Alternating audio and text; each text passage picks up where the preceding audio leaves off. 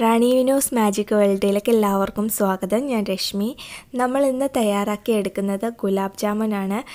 ഒരുപാട് ആളുകൾക്കുള്ള ഒരു പ്രശ്നമാണ് ഗുലാബ് ജാമുൻ ഉണ്ടാക്കുമ്പോൾ അത് നേരെ വരില്ല എന്നുള്ളത്. അപ്പോൾ ഞാനിപ്പോൾ ഈ പറഞ്ഞു തരുന്ന ഈ ഒരു രീതിയിൽ നിങ്ങൾ തയ്യാറാക്കുകയാണെങ്കിൽ തീർച്ചയായിട്ടും നിങ്ങൾക്ക് നല്ല അടിപൊളി ഗുലാബ് ജാമുൻ വീട്ടിൽ തന്നെ തയ്യാറാക്കി എടുക്കാം. അപ്പോൾ നമുക്ക് നോക്കാം എങ്ങനെയാണ് ചെയ്യേണ്ടതെന്ന് വരും. ഞാനിവിടെ കുഴച്ചെടുക്കാൻ വേണ്ടിയിട്ട് ഒരു പ്ലേറ്റാണ് എടുത്തിരിക്കുന്നത്. അത് നിങ്ങൾക്ക് വീഡിയോയിൽ കണ്ട് മനസ്സിലാക്കാൻ വേണ്ടിയിട്ടാണ് അങ്ങനെ എടുത്തിരിക്കുന്നത്. അപ്പോൾ ആദ്യം തന്നെ നമ്മളിവിടെ പാൽപ്പൊടിയാണ് എടുത്തിരിക്കുന്നത്. ഒരു കപ്പ് 250 ml ഒരു കപ്പാണിത്.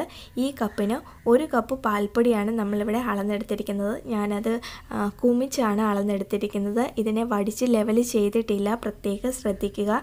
ഇതാ കണ്ടോ, നിങ്ങൾ നല്ല കുമിച്ച് തന്നെ പാൽപ്പൊടി അളന്നെടുത്തിരിക്കുകയാണ്. ഇത് ലെവൽ ചെയ്തെടുക്കേണ്ട ആവശ്യമില്ല. ഈ ഒരു കപ്പ് പാൽപ്പൊടി നമുക്ക് പ്ലേറ്റിലേക്ക് ഇട്ട് കൊടുക്കാം. അടുത്തതായിട്ട് മൈദാമാവാണ് അളന്നെടുക്കുന്നത്. 1 ടേബിൾ സ്പൂൺ മൈദാമാവ് ഇതേപോലെ തന്നെ കുമിച്ച് അളന്നെടുക്കുക, ലെവൽ ചെയ്യരുത്. അതും ഈ പ്ലേറ്റിലേക്ക് ഇട്ട് കൊടുക്കുക. 1 ടേബിൾ സ്പൂൺ നെയ്യ് ഇതിലേക്ക് ചേർത്ത് കൊടുക്കുക. അടുത്തത് നമ്മൾ എടുത്തിരിക്കുന്നത് ബേക്കിംഗ് പൗഡറാണ്. ഒരു 1/4 ടീസ്പൂൺ ബേക്കിംഗ് പൗഡർ ഇതേപോലെ ലെവൽ ചെയ്തെടുക്കുക. എന്നിട്ട് അത് ഇതിലേക്ക് ചേർത്ത് കൊടുക്കുക. ഇനി ഇതിൻ്റെ കൂടെ ഒരു നുള്ള ഏലക്കാപ്പൊടിയും കൂടി ചേർത്ത് കൊടുക്കുന്നുണ്ട്. ഏലക്ക പൊടിച്ചത് ചേർത്ത് കൊടുക്കുമ്പോൾ നന്നായിട്ട് പൊടിഞ്ഞിരിക്കണം, തരി ഒട്ടും തന്നെ ഉണ്ടാവാൻ പാടില്ല.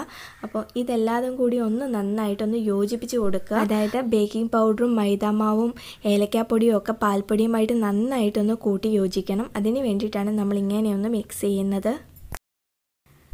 ഇനി ഒരു മുട്ട ഇതിലേക്ക് പൊട്ടിച്ചൊഴിക്കുക.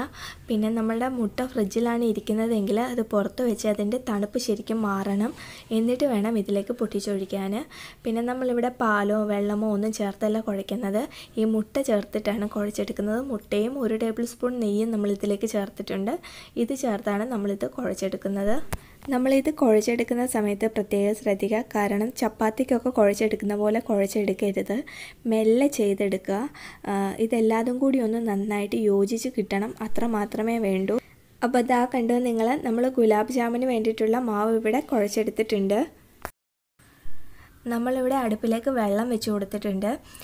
വെള്ളത്തിൻ്റെ അളവ് പറയുകയാണെങ്കിൽ നമ്മളിവിടെ പാൽപ്പൊടിയൊക്കെ അളന്നെടുക്കാൻ വേണ്ടി എടുത്തിരിക്കുന്ന കപ്പിൻ്റെ അളവ് 250 ml ഈ ഒരു കപ്പാണ്.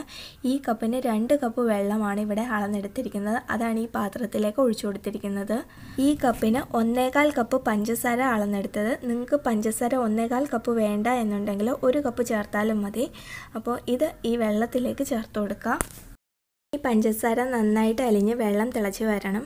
പിന്നെ പഞ്ചസാര അലിയുന്നത് വരെ നമ്മൾ നന്നായിട്ടൊന്ന് ഇളക്കി കൊടുക്കണം, ഇല്ലെങ്കിൽ അടിയിൽ പിടിച്ച് കരിയും. ഇനി മറ്റൊരടുപ്പിൽ നമ്മൾ ചീനിച്ചട്ടി ചൂടാവാൻ വേണ്ടി വെച്ചിട്ടുണ്ട്. അപ്പോൾ അതിലേക്ക് നമ്മൾ ഓയിൽ ഒഴിച്ചു കൊടുക്കുകയാണ്. ഞാനിവിടെ റിഫൈൻഡ് ഓയിലാണ് ഒഴിച്ചു കൊടുക്കുന്നത്.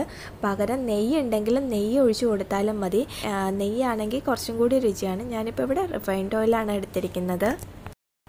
പഞ്ചസാര നന്നായിട്ട് അലിഞ്ഞ് നന്നായിട്ടൊന്ന് തിളച്ച് വന്നതിന് ശേഷം ഇതിലേക്ക് ഒരു നാരങ്ങ, ഒരു മീഡിയം സൈസ് നാരങ്ങ കേട്ടോ ഞാൻ എടുത്താൽ, നല്ല നീരുമുണ്ട്. അപ്പോൾ അത് അരി മാറ്റിയതിന് ശേഷം ഇതിലേക്ക് പിഴിഞ്ഞ് ചേർത്ത് കൊടുക്കുക.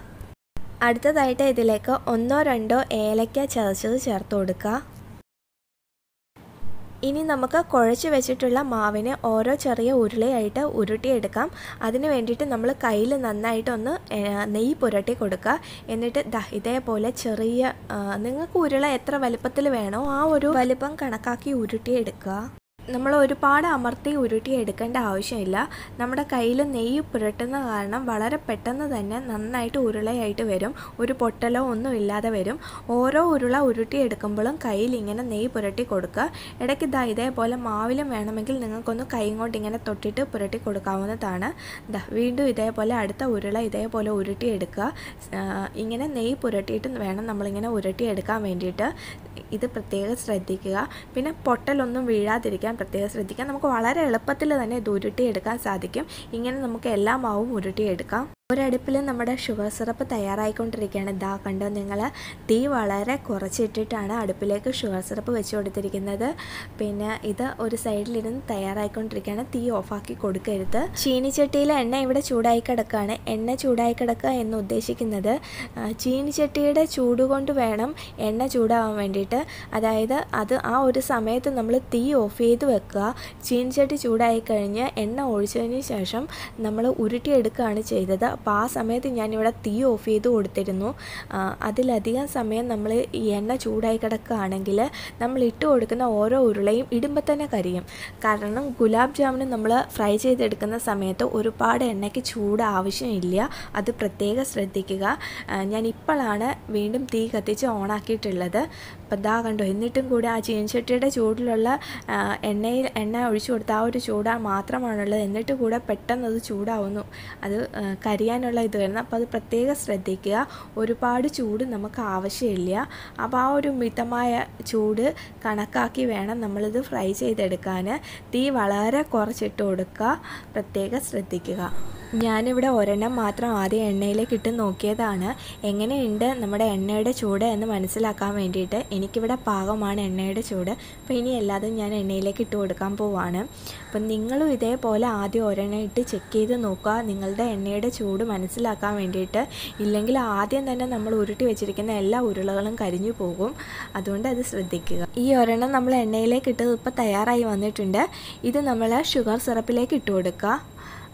ഷുഗർ സിറപ്പിൻ്റെ തീയും ഞാനിവിടെ ഓഫാക്കി കൊടുത്തിട്ടില്ല. തീ വളരെ കുറച്ചിട്ട് അതും അടുപ്പിൽ തന്നെയാണ് ഇരിക്കണത്. ഇതാക്കണ്ടോ നിങ്ങൾ. അപ്പം ഇതും അങ്ങനെ തന്നെ അടുപ്പിലേക്ക് തന്നെ വെച്ച് കൊടുക്കുക. ഇനി ബാക്കിയുള്ളത് നമുക്കിതേപോലെ എണ്ണയിലേക്ക് ഇട്ട് ഫ്രൈ ചെയ്തെടുക്കാം. ഓരോ ഉരുളകളും എണ്ണയിലേക്ക് ഇട്ട് കൊടുത്താൽ ഉടനെ തന്നെ നമ്മൾ സ്പൂൺ കൊണ്ടോ തവി കൊണ്ടോ ഒന്നും ഇളക്കി കൊടുക്കരുത്. അതിൻ്റെ കളറൊക്കെ ഒന്ന് മാറി തന്നെ എണ്ണയിൽ നിന്ന് ഒന്ന് പൊങ്ങി വരും. ആ സമയത്ത് വേണം നമ്മൾക്ക് ഒന്ന് ഇളക്കി കൊടുക്കാൻ വേണ്ടി. ഇതേപോലെ എണ്ണ മാത്രം അങ്ങോട്ടും ഇങ്ങോട്ടും ഒന്ന് നീക്കി ഇളക്കി കൊടുത്താൽ മതി. അതായത് ചെറുതായിട്ടൊന്ന് അങ്ങോട്ടും ഇങ്ങോട്ടും ഇതാക്കണ്ട. നിങ്ങൾ ഞാനിവിടെ ചെയ്യുന്ന ഈ ഒരു രീതിയിൽ വേണം നിങ്ങൾ ചെയ്ത് കൊടുക്കാൻ വേണ്ടിയിട്ട്. ഇല്ലെങ്കിൽ പെട്ടെന്ന് നമ്മുടെ സ്പൂണിൻ്റെയോ അല്ലെങ്കിൽ തവയുടെയോ അറ്റവും ഭാഗം കൊണ്ടിട്ട് പെട്ടെന്ന് അങ്ങ് പൊട്ടിപ്പോകും. അതങ്ങനെ ഉണ്ടാവാതിരിക്കാൻ വേണ്ടിയിട്ടാണ് നമ്മളിങ്ങനെ ചെയ്യണത്. ഓരോ പൊട്ടലുകൾ ഇങ്ങനെ വീഴും. അതുകൊണ്ടാണ്. ഇതേപോലെ കളറൊക്കെ ഒന്ന് മാറി വരുന്ന സമയത്ത് നമുക്ക് തിരിച്ചും മറിച്ചും ഒക്കെ ഒന്ന് ഇട്ട് കൊടുക്കാവുന്നതാണ്. പിന്നെ തീ വളരെ കുറച്ചിട്ട് കൊടുക്കുക. പ്രത്യേകം ശ്രദ്ധിക്കുക. തീ ഞാനിവിടെ ഒട്ടും കൂട്ടിയിട്ടിട്ടില്ല. ഏറ്റവും കുറഞ്ഞ തീയിലാണ് ഇട്ടിട്ട് ഇതിങ്ങനെ ഫ്രൈ ചെയ്തെടുക്കുന്നത്. അപ്പോൾ ഇത് ഈ ഒരു രീതിയിൽ മൂത്തതിന് ശേഷം നല്ല ഒരു കളറ് വന്നതിന് ശേഷം ഇത് എണ്ണയിൽ നിന്നും എടുത്ത് ഷുഗർ സിറപ്പിലേക്ക് ഇട്ട് കൊടുക്കുക. ഇതേപോലെ നമ്മളിവിടെ അടുത്ത ഒരു സെറ്റും കൂടി എണ്ണയിലേക്ക് ഇട്ട് ഫ്രൈ ചെയ്തെടുത്തിട്ടുണ്ട്. നമ്മൾ ഓരോ ഉരുളയും എണ്ണയിലേക്ക് ഇട്ട് കൊടുത്തതിനേക്കാട്ടിലും കുറച്ചും കൂടി വലുപ്പത്തിലാണ് നമ്മൾ മൂത്ത് കഴിഞ്ഞ് എടുക്കുമ്പം കിട്ടുന്നത്. അത് ഷുഗർ സിറപ്പിലേക്ക് ഇടുമ്പോൾ കുറച്ചും കൂടി ഒന്ന് വലുതായിട്ട് വരുന്നുണ്ട്. അത് നിങ്ങളെ ഞാൻ കാട്ടാം. കണ്ടോ നിങ്ങൾ, ഷുഗർ സിറപ്പിലേക്ക് ഇട്ട് കൊടുത്തപ്പോൾ നല്ല ഒരു വലുപ്പത്തിൽ വന്നിട്ടുണ്ട്. അപ്പോൾ ഇതൊരു 1-1.5-2 മിനിറ്റോളം നേരം അടുപ്പിലേക്കൊന്ന് വെച്ച് കൊടുക്കണം. നല്ല തിളയ്ക്കണുണ്ട്. അപ്പോൾ 2 മിനിറ്റോളം നേരം നമ്മളിത് അടുപ്പിലേക്കൊന്ന് വെച്ചാൽ ഇതിൻ്റെ ഉള്ളിലേക്ക് ആ ഷുഗർ സിറപ്പൊക്കെ ഒന്ന് നന്നായിട്ട് ഇറങ്ങി കിട്ടും. ഇതിലേക്ക് നമ്മളിനി ഒരു കാര്യം കൂടി ചേർത്ത് കൊടുക്കുന്നുണ്ട്. Rose water. അത് ഉണ്ടെങ്കിലും മതി, ഇല്ലെങ്കിൽ വേണ്ട. ഏലക്കയുടെയും നാരങ്ങയുടെയും ഒരു ടേസ്റ്റ് മതി. പക്ഷേ റോസ് വാട്ടർ ഉണ്ടെങ്കിലാണ് ഗുലാബ് ജാമുൻ ആ ഒരു പേരിനനുസരിച്ചുള്ള ഒരു രുചി വരുള്ളൂ. കാരണം ഗുലാബ് ജാമുൻ എന്നാണുള്ള പേര്. റോസ് വാട്ടർ എങ്ങനെയാണ് ചേർക്കാതിരിക്കുക? അപ്പോൾ നമുക്ക് കുറച്ച് റോസ് വാട്ടറും കൂടി ഇതിലേക്ക് ചേർത്ത് കൊടുക്കാം. ഞാനിവിടെ ഇപ്പം 1/2 ടേബിൾ സ്പൂണിലും കുറച്ച് അധികമായിട്ട് റോസ് വാട്ടർ ഇതിലേക്ക് ചേർത്ത് കൊടുത്തിട്ടുണ്ട്. പിന്നെ നിങ്ങളുടെ കയ്യിലുള്ളത് റോസ് എസൻസ് ആണെങ്കിൽ 1-2 ഡ്രോപ്പ് മതിയാകും. റോസ് വാട്ടർ ആണ് ഉള്ളതെങ്കിൽ ഇതേപോലെ ചേർത്ത് കൊടുത്താൽ മതി. ഇനി നമുക്ക് ഒരു 1-1.5 മണിക്കൂറോളം ഇതൊന്ന് അടച്ചു വെക്കാം. അത് കഴിയുമ്പോൾ നമ്മുടെ ഗുലാബ് ജാമുൻ ഇവിടെ തയ്യാറായി കിട്ടും. അപ്പം നമുക്ക് നോക്കാം എങ്ങനെയുണ്ടെന്ന്. അങ്ങനെ നമ്മുടെ അടിപൊളി ഗുലാബ് ജാമുൻ ഇവിടെ തയ്യാറായിട്ടുണ്ട്. കണ്ട് നിങ്ങൾ, നല്ല രുചികരമായിട്ടുള്ള, നല്ല സോഫ്റ്റ് ആയിട്ടുള്ള, നല്ല അടിപൊളി ഗുലാബ് ജാമുനാണ്. തീർച്ചയായിട്ടും നിങ്ങളെല്ലാവരും ഇതേപോലെ വീട്ടിൽ ചെയ്ത് നോക്കണം. എന്നിട്ട് നിങ്ങളുടെ അഭിപ്രായങ്ങൾ എന്നെ അറിയിക്കണം. പിന്നെ ഇത് വളരെ എളുപ്പമാണ് തയ്യാറാക്കി എടുക്കാൻ വേണ്ടിയിട്ട്. നിങ്ങൾ ഇതേപോലെ ചെയ്ത് നോക്കിയാൽ നിങ്ങൾക്ക് നന്നായിട്ട് തന്നെ തയ്യാറാക്കി എടുക്കാൻ സാധിക്കും. ഞാൻ ഉറപ്പായിട്ടും പറയുന്നു, നിങ്ങൾക്ക് പൊട്ടിയൊന്നും പോവില്ല. ഇത് ചീത്തയായി പോവില്ല. കറക്റ്റായിട്ട് തന്നെ നിങ്ങൾക്ക് തയ്യാറാക്കി എടുക്കാം. ഇതാ ഞാനിവിടെ ഇപ്പോൾ ഒന്ന് ടേസ്റ്റ് ചെയ്ത് നോക്കാൻ പോവാണ്. ഇതാ നിങ്ങൾ നോക്കൂ, എത്ര സോഫ്റ്റായിട്ടുണ്ട്, നല്ല ഒരു സോഫ്റ്റായിട്ട്. നിങ്ങൾ കണ്ടോ, ഇതിൻ്റെ ഉൾഭാഗമൊക്കെ കണ്ടോ?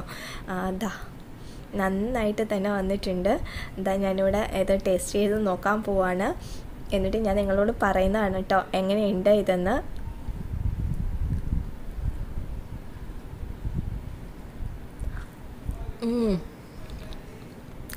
നന്നായിട്ട് തന്നെ വന്നിട്ടുണ്ട്. വായിലിട്ടാൽ അങ്ങനെ തന്നെ അലിഞ്ഞിറങ്ങി പോകുന്നുണ്ട്. പിന്നെ ഒരു 2 മിനിറ്റോളം നേരം നമ്മളിങ്ങനെ ഒന്ന് തിളപ്പിച്ച് കൊടുത്ത കാരണം ഉള്ളിലോട്ടൊക്കെ ആ ഒരു ഫ്ലേവർ നന്നായിട്ട് ഇറങ്ങിയിട്ടുണ്ട്. അപ്പോൾ തീർച്ചയായിട്ടും നിങ്ങൾ ഇതേപോലെ ചെയ്ത് നോക്കുക. എന്നിട്ട് നിങ്ങളുടെ വിലയേറിയ അഭിപ്രായം എന്നെ അറിയിക്കുക, മറക്കരുത്. അപ്പോൾ നിങ്ങൾക്ക് ഈ വീഡിയോ ഇഷ്ടപ്പെട്ടിട്ടുണ്ടെങ്കിൽ തീർച്ചയായിട്ടും ലൈക്ക് ചെയ്യുക, ഷെയർ ചെയ്യുക. പുതിയതായിട്ടാണ് ആരെങ്കിലും എൻ്റെ ഈ വീഡിയോ കാണുന്നതെങ്കിൽ അവർ കൂടെ തന്നെ സബ്സ്ക്രൈബ് ചെയ്യുക. മറക്കാണ്ട് ബെല്ലൈക്കൺ കൂടെ അമർത്തുക. അത് ഇതേപോലെയുള്ള ഇനിയുള്ള വീഡിയോകൾ നിങ്ങൾക്ക് കിട്ടാൻ വേണ്ടിയിട്ടാണ്. Thanks for watching this video. Thank you.